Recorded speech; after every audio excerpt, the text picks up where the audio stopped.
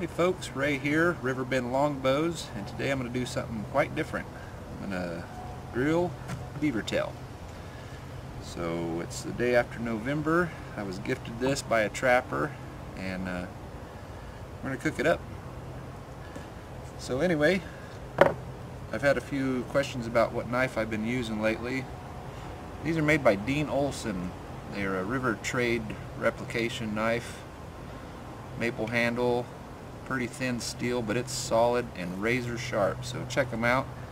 It's really cool. You'll know it by the little canoe stamp on the blade, and razor sharp, so be careful.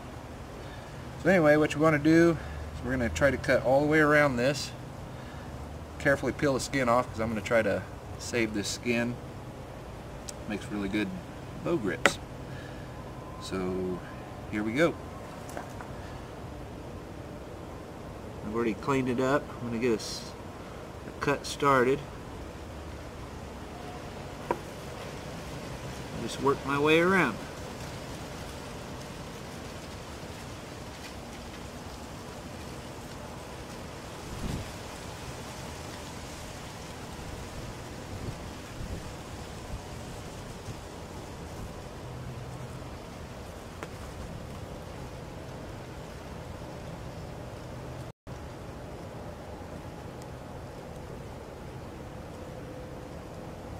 Like so.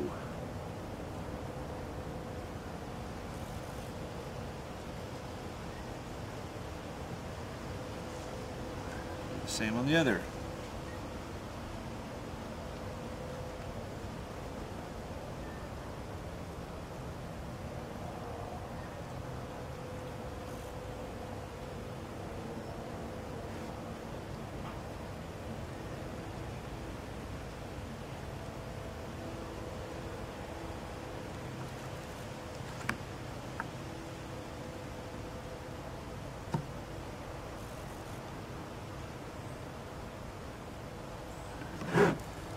Now I got that started.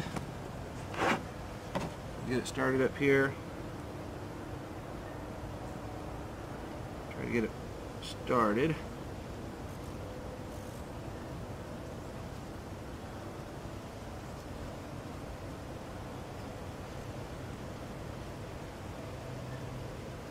There's a lot of fat in between the skin and the meat.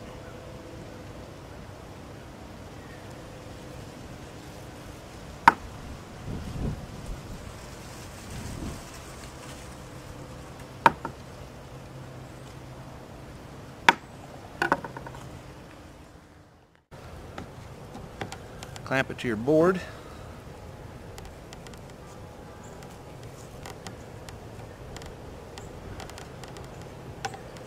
Just start working it down, filleting a fish.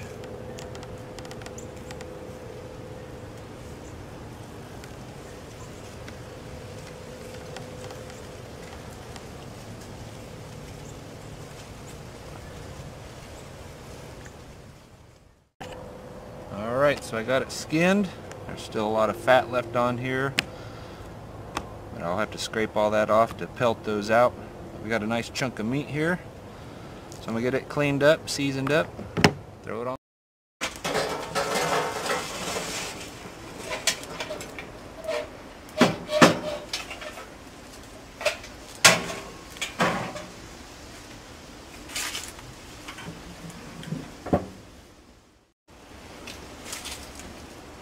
Okay, so the grill is ready. I got her cleaned up, seasoned. Put some salt and pepper on there. I like to just taste the meat. I don't want to over season it too much. So we're going to get that baby thrown on there. You betcha.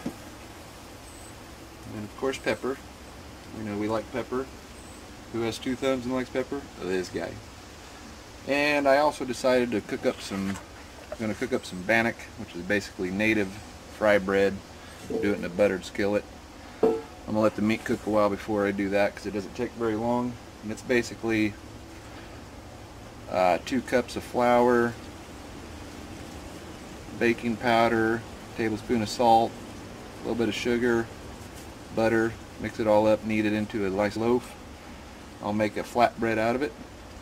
How native can you get? So we'll check back on this in a minute. Stay tuned. Alright, so the beaver's done, so I'm going to start my fry bread. Pan heating up with some butter.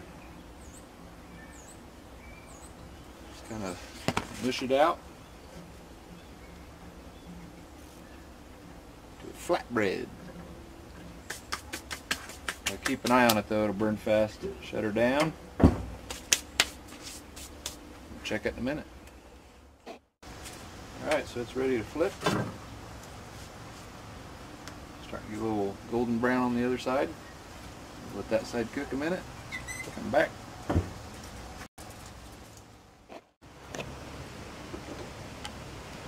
Okay, so the beaver's done. Fry bread's done. So we're going to try it out. I'm going to cut into this baby first. Cut me off a square. Yeah. Carbohydrates. I'll have to admit I had a little flare up on the beaver tail, so I got sidetracked. If you don't watch it, this stuff will catch fire. Burn like a Inuit well lamp. I'll tell you what. Anyway, take a little bit of this.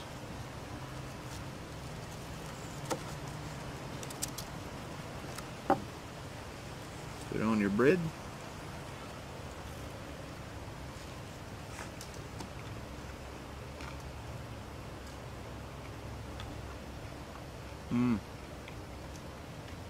It's like butter.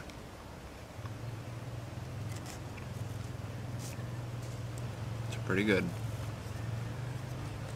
My guess is this was a pretty native delicacy, if not trappers, back in the day. There is the vertebrae, of course, of the tail, because they have to have something to operate the machinery. But it's pretty fatty. It's got a really good flavor. Of course, it's very charred now, but I like it charred.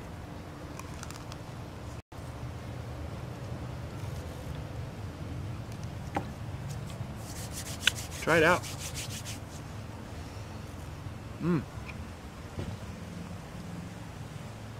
Yep.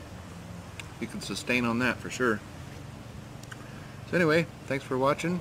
That's beaver tail grilled. Not my best job I've ever done, but it works. Thanks for watching. We'll catch you later.